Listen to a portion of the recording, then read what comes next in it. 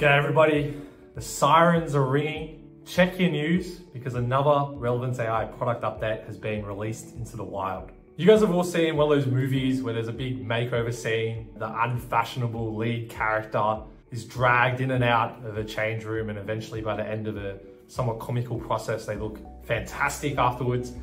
I think that's what we've done this week with our new Edit Agent Experience Makeover. It's received a huge glow up. Not only does it look a lot prettier, but we've tried to organize information in a way more easy to understand way. We've grouped things in the new sidebar that you can see over here. Some stuff is pretty self-explanatory. Your tools are in the tool section, the subagents are in the subagent section. I think one thing to think is if you can't find a setting, check out the advanced setting option and it'll probably be sitting in there. But hopefully this makes understanding how to build and edit your agents in Relevance AI a lot easier. I think one of my favorite features we've added is the new agent avatar selector. We've designed a pretty fun looking pack of our first agent avatars. Pick one for your agent, make it look cooler. We've got a pretty diverse range here and we'll probably release some more in the future. Bit of fun.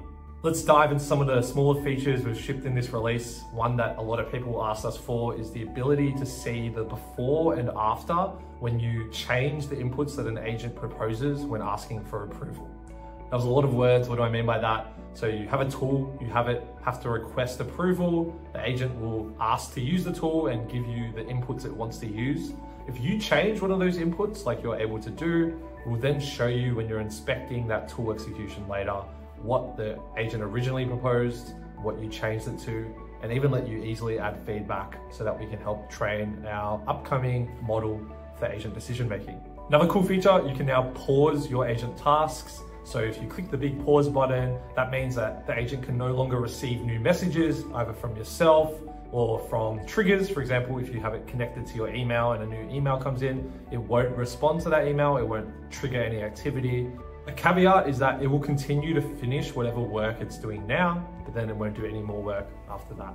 When you're editing your agent, you'll often add tools to it. Some of those tools are our pre-built tool templates. Really common ones are like Google search, website scraping. But at some point you might want to go and modify that tool. Now we make that really easy. There's a new Detach button in your tool list in the Edit Agent Experience where if you click it in the background, we'll clone the tool to your account, attach it back to that agent with all of the same settings. So now that exact same tool is there, except you own it. You can go customize it in our tool builder. And that's a wrap on today's release update. Before I go, I want to give a massive shout out to our Discord community. It's been such a cool place to be a part of lately. So much activity, so many people sharing cool things. I want to point out one particular new channel we have in there, the Share Your Work channel, where people are sharing the agents that they're building. We've had a few people challenge us to some agent building jewels. It's been really fun. So if you have something you're working on in our platform, share it in our Discord community in the Share Your Work channel. We look at every single one and it really excites us and helps us understand what features we should focus on and how we can make your experience better. Awesome. Thanks so much. I've been Dan. This is Relevance. See you later.